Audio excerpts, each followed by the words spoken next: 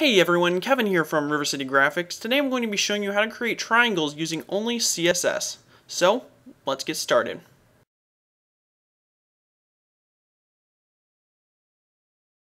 Alright, so here in Dreamweaver I have our basic HTML and CSS setup. I have a blank HTML file and a blank CSS file, and these two are linked together with this link tag in the head of the HTML file.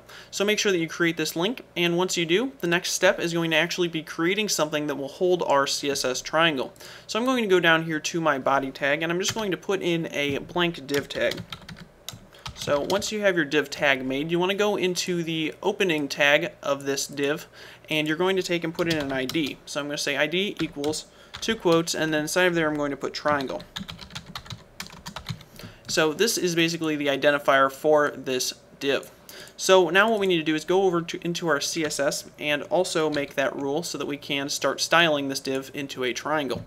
So I'm going to go over to the style sheet, and we're just going to say hashtag, because that signifies a ID, and then triangle. Open curly bracket, close curly bracket, and then inside of here we can put whatever we want to actually affect the appearance of that div. So the way that we're going to do this is actually by using borders, which might seem a little weird because divs are inherently either rectangular or square or some form of that shape. They're not usually triangles or circles or anything else like that. So in order to give you guys an example, I'm just going to take and type out border.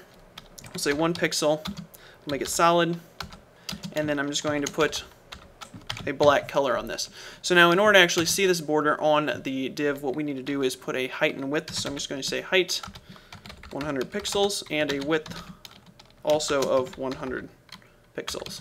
Okay, so now that we've done this, we can come over to our index file and test this in, say, Chrome, and you can see this is what we get. We get this nice square. So it might seem a little weird to you that this is going to turn into a triangle by adding borders, because you can see it's currently a square.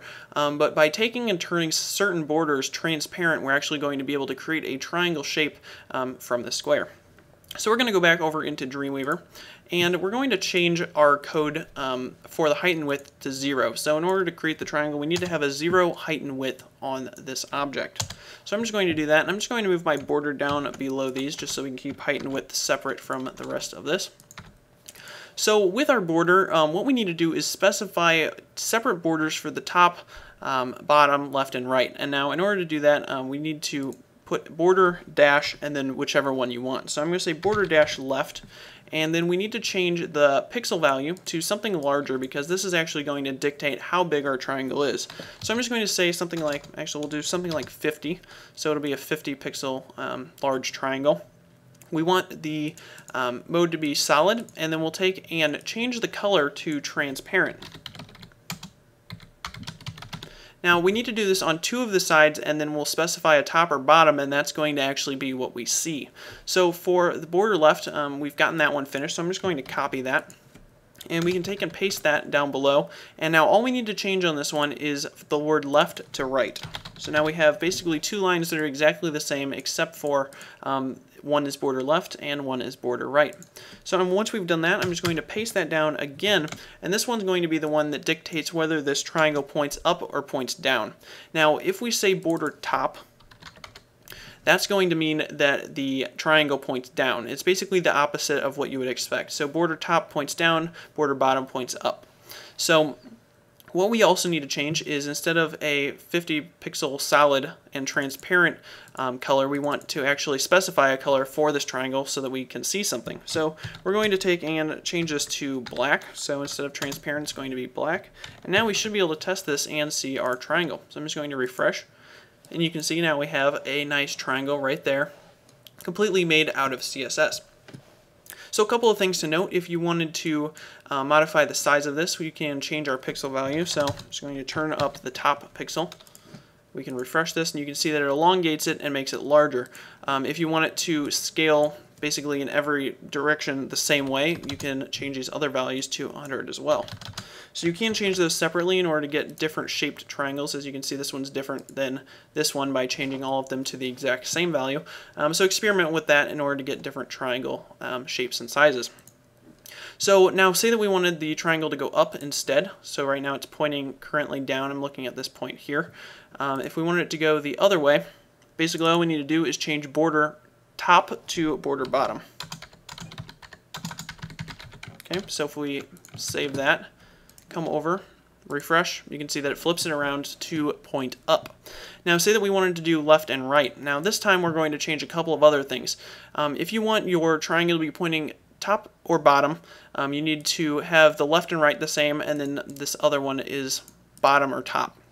Now if you want to have it be actually going left or right, you need to have this bottom one be left or right and these other ones top and bottom. Now if that doesn't make sense, here's what we're going to do. Where it says border left right now, I'm just going to change that to top. Where it says border right, I'm going to change that to bottom. And then on this bottom line that's off by itself, I'm just going to change that to left, which means that our triangle is going to point right because, again, it is the opposite. So if we take and do this, see it's now pointing right, and it's safe to assume that if we change that to right, it's going to point to the left.